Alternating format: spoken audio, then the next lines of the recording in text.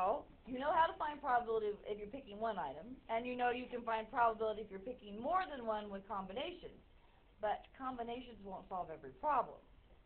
So we have to have some more fun and exciting methods for how do you find probabilities, particularly if you can't always do it with a combination.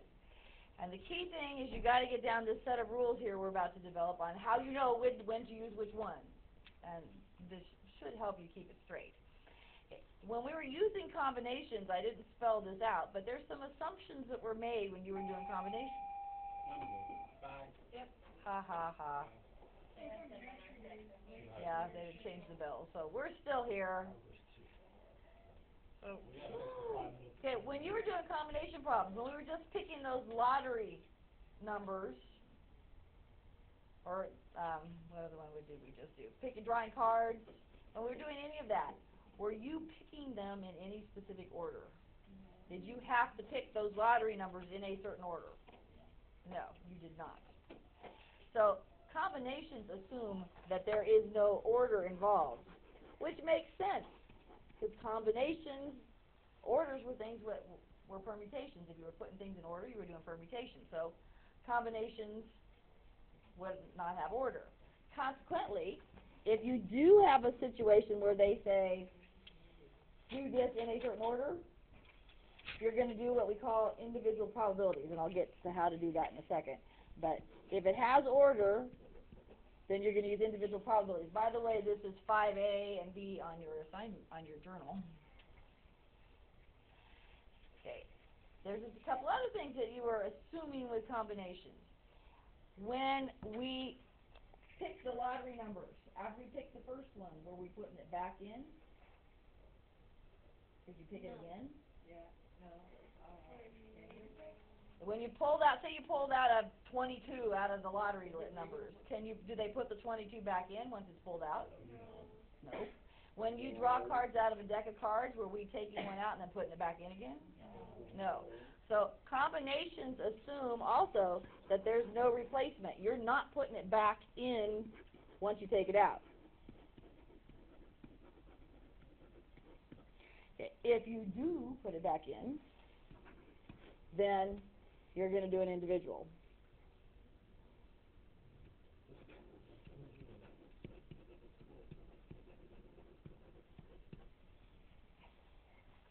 And then the third thing, new terminology, ding, ding, ding, ding, ding. The third thing is it has to be what we call a dependent event. If I tell you today that you're leaving this room depends on your behavior, what does that mean when I say depends? It relies on. You have to have done one thing. This has to have happened before that happens. You are considered dependents of your parents, because you depend on them for your food, clothing, shelter, etc. Okay. In our case, if it's dependent, it depends on something. A dependent event, when you drew a card out of a deck of cards, does that affect your chances on what the second card is that you draw? Yeah. So what happens on the second one depends on what happened on the first one. If you take an ace out, that means on the second draw, there's less aces to pick from, less chances of getting an ace. So it's dependent if your chances change with each draw.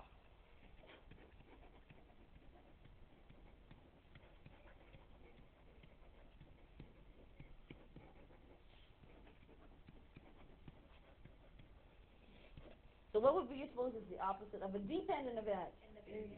Could it be an independent event?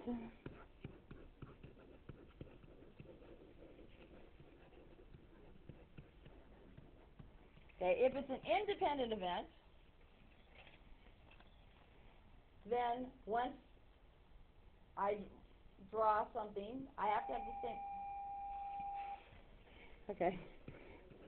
I have to have the same chance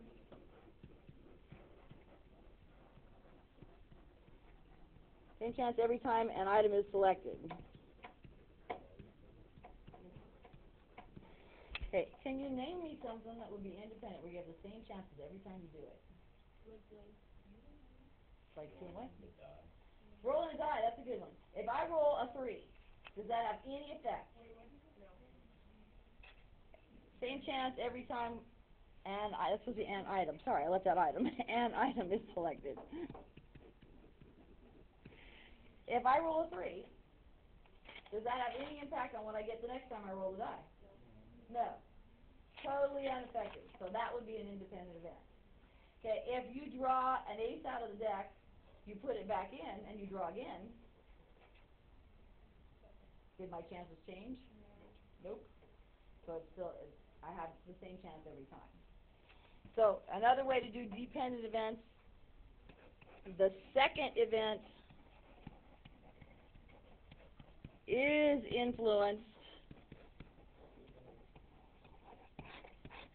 It is influenced by the result of the first event.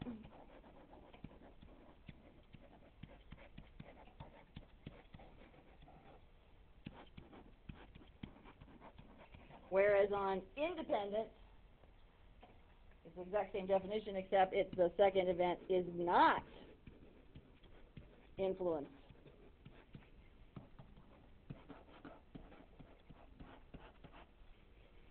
It's not influenced by the outcome of the first event.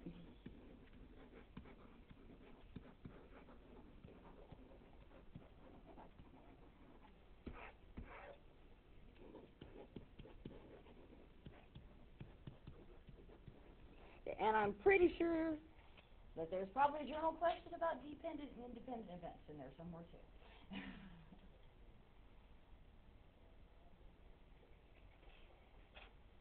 So, now, there's one other stipulation that goes with this. On combinations, to do a combination, I need something in another color. All of these must be true. So you're doing combinations, all 3 of those have to be true. It has to be no order, no replacement, and dependent.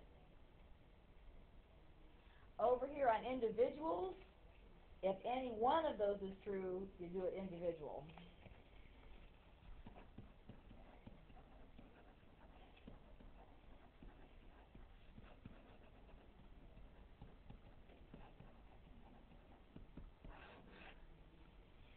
It won't take you long. After you practice it a little bit, it becomes pretty easy to check this.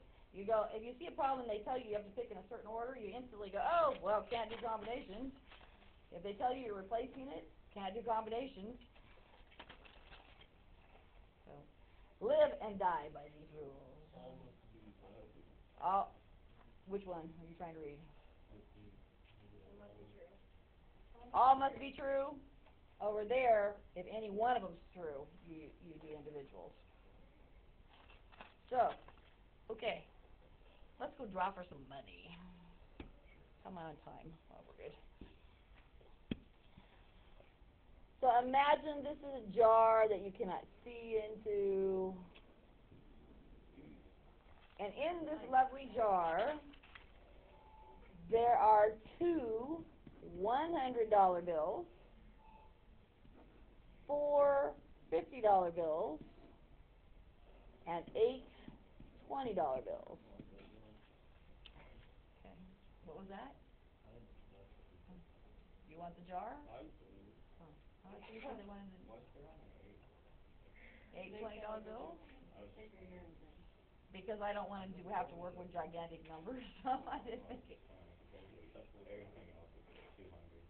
Oh, 200, 200, 200. No, I was just making numbers of bills.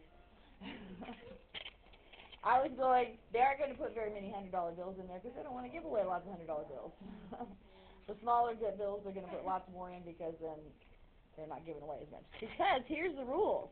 You get to draw 3 bills from the jar and keep them.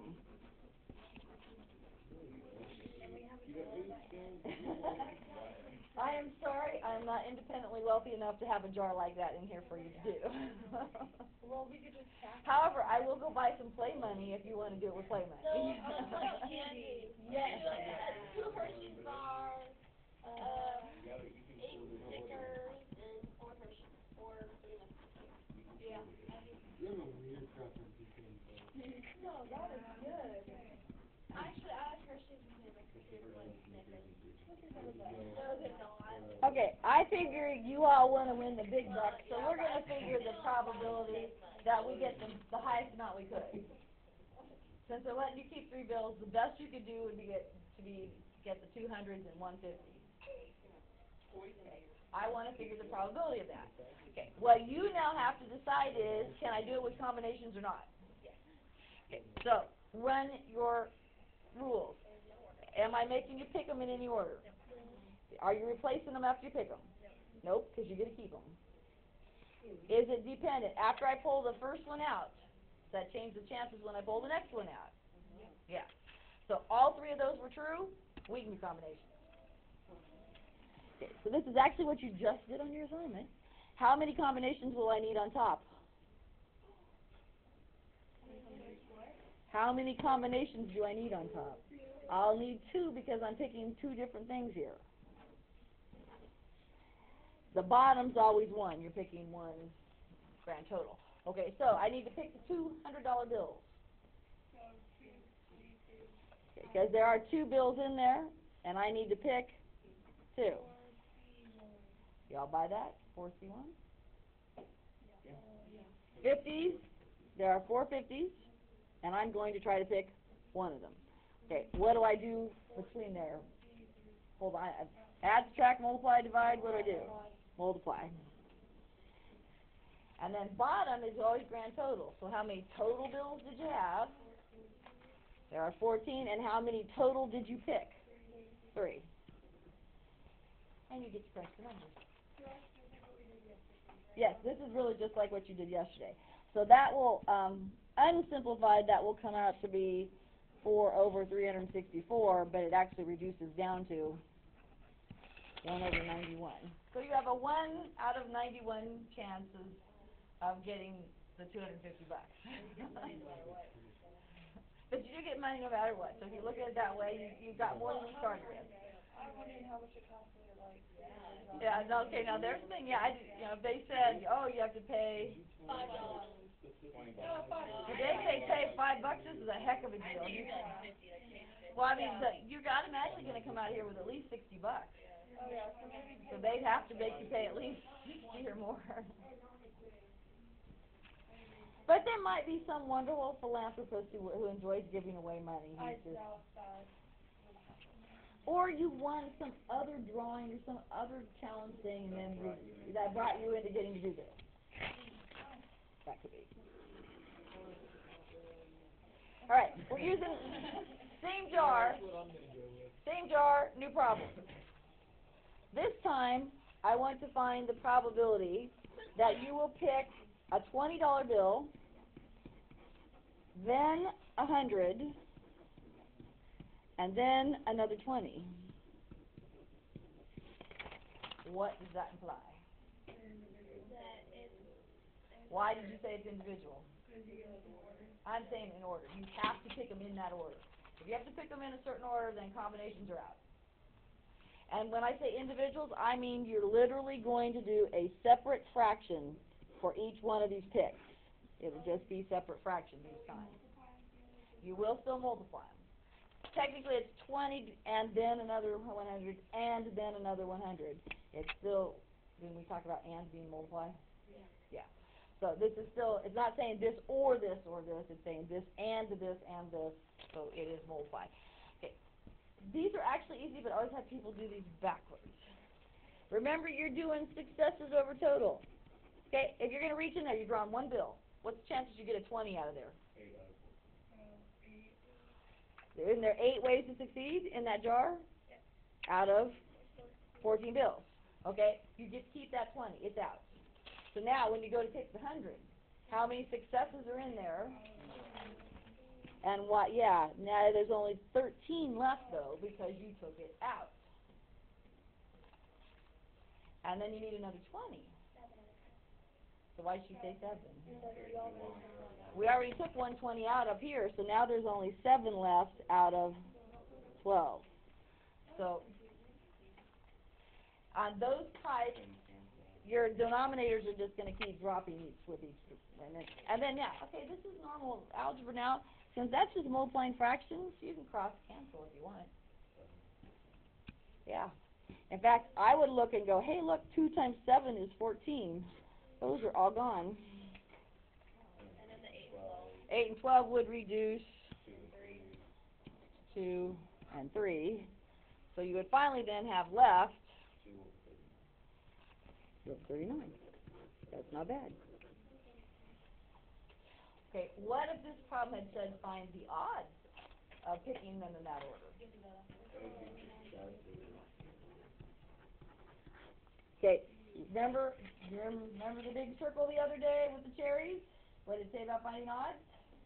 I think I did it. Find the probability first. Did I not do a circle for you all? Okay, go to class. Okay, if you're picking more than one item, when you want to find odds, what do you have to do? Find probability first. So we found probability. We just got 2 out of 39. How do you turn that into odds? Yeah. So it will become 2 out of 37. Because if there were 39 total ways to do it, that means there were 37 ways to fail. Because if this is successes over total, then there would be 2 ways to succeed over 37 ways to fail. Well, your odds still aren't looking so good. Sorry. Okay. If you find yourself, this is the one problem I always have people do backwards. If you find yourself doing this and you're working a problem, this should be a big warning that something's wrong. I'll have people who will go, oh, there's 8 20s in there. I need 1 out of the 8 20s. And then there's 200, so I need 1 of the 200s. And then they'll come tell me I need 1 out of the 720s that are left. If you have 1s across the top all the way, you're wrong. The chances that happens is slim. Do not do that. These numbers you have on the bottom are what should have been on the top. And I always have people do that backwards. This is a major no-no. Don't do it. If I can find it.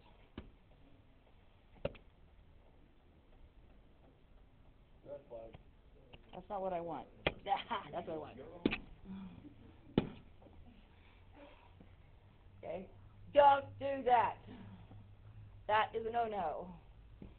That will not work. Bad. Okay? Thank you. I am.